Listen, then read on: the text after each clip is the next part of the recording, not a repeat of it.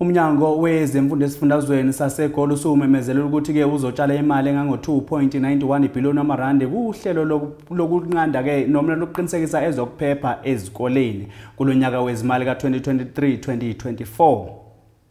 Umnyango uthi ke usuphawule okwanda okukhulu ke kokuhlalisa lubhojozi ezokuphepha kanye nekusasa labafundi.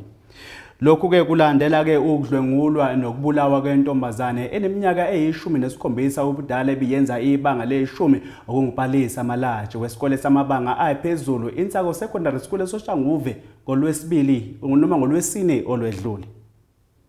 Kunyaka mali ka-2023 no-2024 isebe lemfundo laseGauteng lichaza ukhuseleko ezikolweni njengeyona nto liceba ukuchitha kuyo imali. Kuhlahlo lwabiwo mali le-63.4 billion yerandi.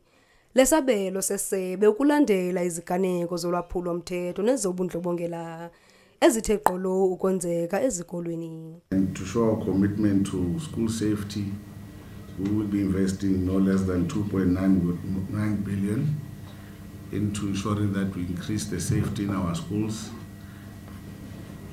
And this will back broadly in creating safer schools to ensure that we do this through social cohesion, patriotism and non-violence to heighten it.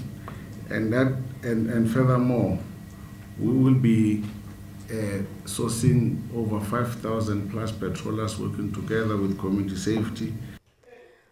Umphathiswa wezemfundo eGauteng uMadume Chilwane uthi okunye okuza kunikwa ingqwalasela ngumba weziseko kunye nokwakhiwa kwezikolo ezitsha ingakumbi kwindawo ezidinga impucuko.